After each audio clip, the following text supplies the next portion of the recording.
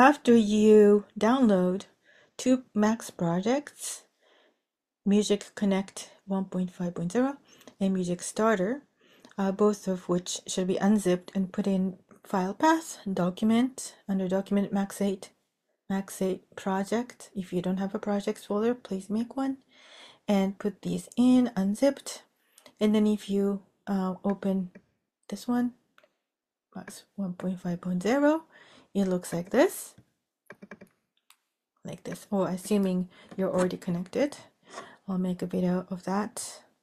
And the other one is going to be my MUGIC Starter, this. Okay, so so you have all this coming in already. So I'll show you one by one. So you got the sensor, you have the pouch, and you just put it inside. See, it's a little hard, and it's supposed to be because you don't want this to flying off. So now it's in the pouch, and I mean, you can just use it like this, or you can just attach it to the Velcro side of the glove, and like this. It's a miracle Velcro, so it doesn't fly off.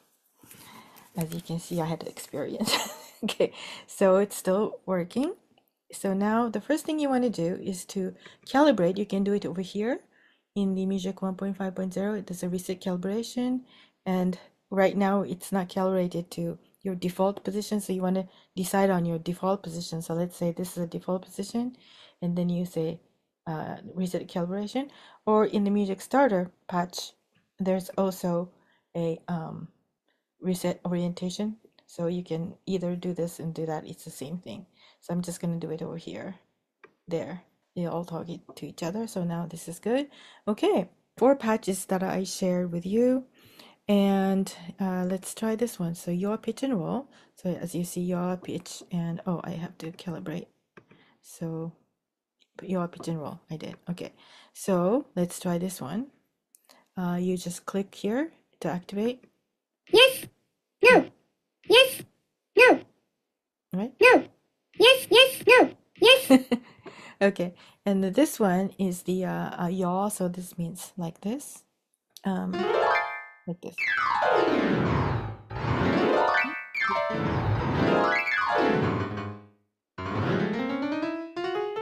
So slowly, you get a chromatic strip.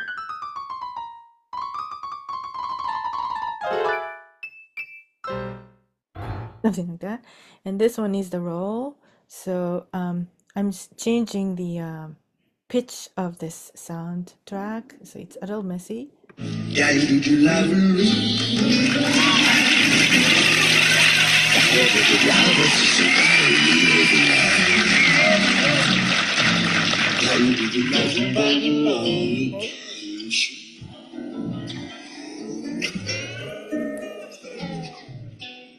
And so on and so forth. Okay, and let's do the jolt. Jolt again is a sudden movement. Well, it was originally called a pizzicato. So what happens is if I test this, just play some MIDI note, right? So whatever, right?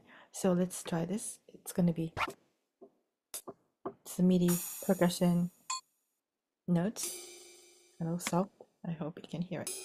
Anyway, so there's that. You can also do a audio, and this is just gonna say yes. Yes. Right. So. Yes. Yes. Yes. Right. Yes. Yes. Any direction. It doesn't have to be down. Yes. Yes. But it has to be quite quite a fast movement. Yes. And you can also adjust the threshold and stuff like that. So we'll work on that. Okay. So the next one is energy. Yes. So this one, if you shake it, okay, you can load any sound you want. I think this one works really well with like a droney sound if you put it in. Okay. And this one is more jugged movement.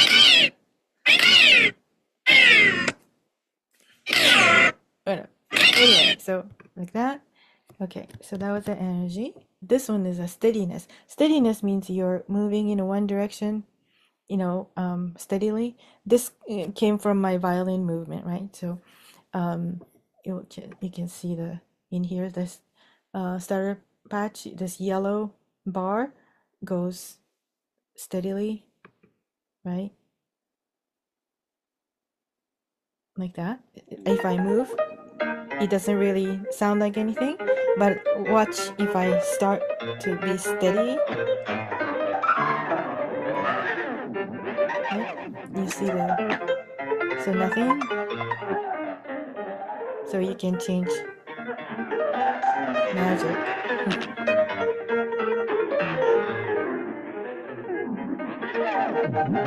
Right?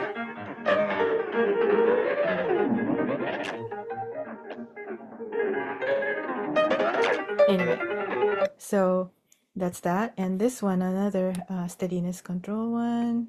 So this one is the same sound file, but I'm just controlling the speed of it. So it sounds like this.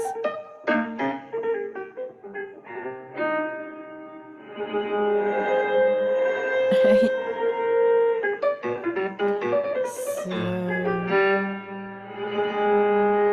it's kind of magical. I like this. So I use this a lot for the violin. So if I go like this, and I can change things or slow things down, or so like that. Okay.